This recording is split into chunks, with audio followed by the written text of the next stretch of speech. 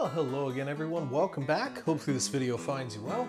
Today we're going to look at a new brand, or at least a new brand to me, Delicious Oats. This is set up to be an overnight oat.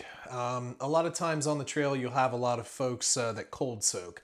So they'll take their meals, they'll put, cold water in it and let it steep for hours.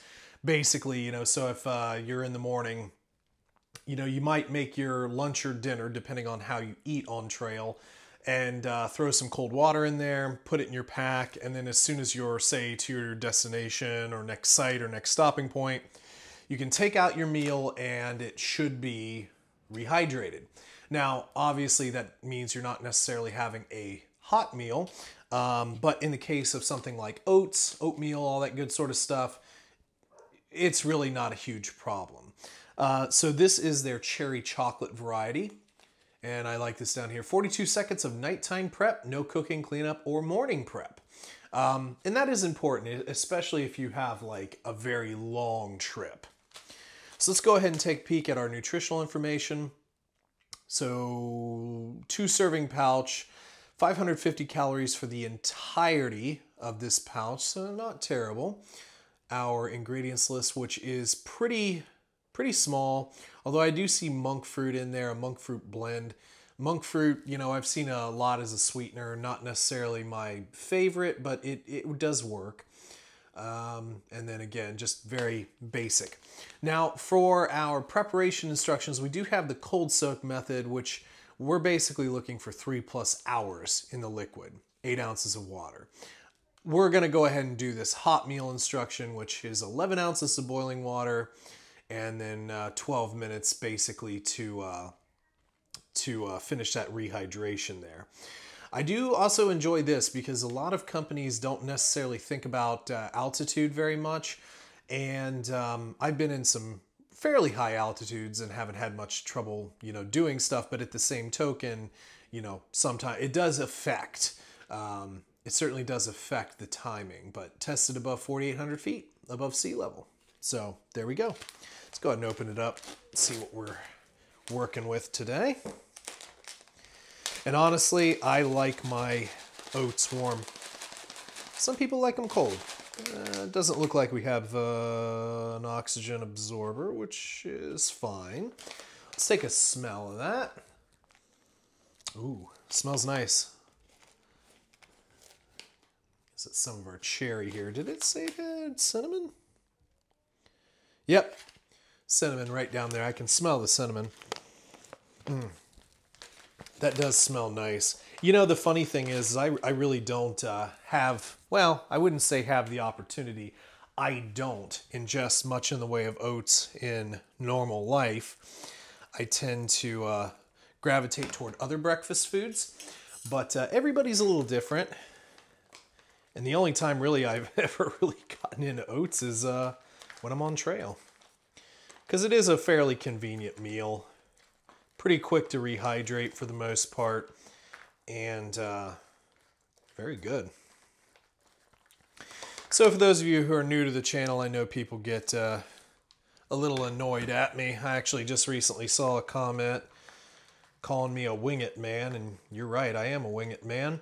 But if this is your first time, obviously go by the instructions. It's there for a reason, but at the same token, when you've done this long enough, you're gonna wing it after a while. I'm not sitting out here precisely measuring stuff, but I tend to add about as much water as I think will, kind of make it look like what I would want to when it's done, and then add a little bit more to leave some room for that rehydration time. Oats will suck up a lot of water. Same thing with rice, same thing with anything with beans. But anyway, I'm gonna let this set. I'll probably check it about halfway, see if it needs more water, and then after we're done with all that, bring it back and we'll taste it. All right, y'all, delicious oats time. I did add a little bit more water after the fact. So when I'm doing, well, I guess specifically hot oats, I don't really do cold oats. I do kind of like it a little bit soupier, I guess. So I added a little bit more just so it wasn't kind of like one blob of oats. But the chocolate smell off of this is really nice. And I want this one cherry that that I think I picked up on the very beginning. Let's try it out.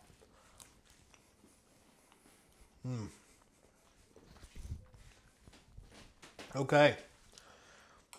Get a little bit more. Okay. One of my favorite, not only traditions, but cookies are no-bakes. Okay? Every year, Christmas time, you know, my parents would make them. Now I make them for people. No-bakes, they're dead simple to make, but they're delicious. But they're finicky, okay? Because oats do absorb a lot. And for me, I like my no-bakes to be a little bit more on the fudgy side so that they're not so hard. Now, why am I telling you that? No reason, really. No, I'm just kidding. This kind of tastes like the cocoa powder that I use for my no-bakes. It's reminiscent of that. That one cherry that I got was nice and tart. Here's another one. I was kind of searching for another little cherry here. But the cherry is nice and tart. So it cuts through the cocoa, the chocolate a little bit. Because like eating just straight up chocolate stuff can be a little boring. You gotta have something to cut it. You know, cut through a tart flavor. Cherry will obviously do that quite well. If I had any criticism, I would say more cherries. More cherries. Or figure out a way to put more cherry flavor in this. But if it were just more cherries, I'd be pretty happy. And honestly, just a pinch of salt would carry that a long way. Now, on the other side of that, looking at the average American consumer, this would not have enough sugar content for the average American who is more acclimatized to heavily sugared breakfast type stuff. Even with oats, cinnamon sugar is a big seller in oats for a reason. Because cinnamon and sugar, you know.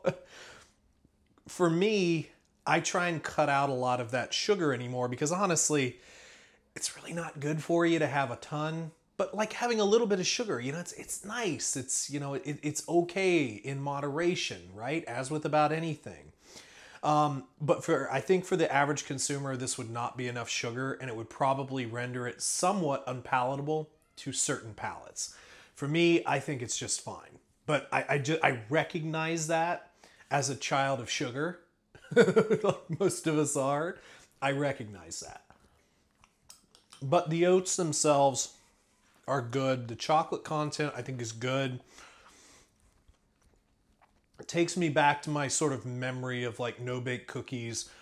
And then every once in a while you get one of those tart cherries in there that cut through everything and add another dimension. So I think it's good. Now, I think I did point out when I first started looking at this, the cinnamon. Yeah, cinnamon. Oh, and they also did say pink Himalayan sea salt. Just could use a touch more salt, if it were me. But the cinnamon doesn't really come through as much once you're eating it. To be fair, I don't really care. I'm digging the chocolate and the cherry, so cinnamon is really secondary to me. But a good oat company, I'm happy with this. And obviously being Delicioats, I'm pretty sure all they do are oats.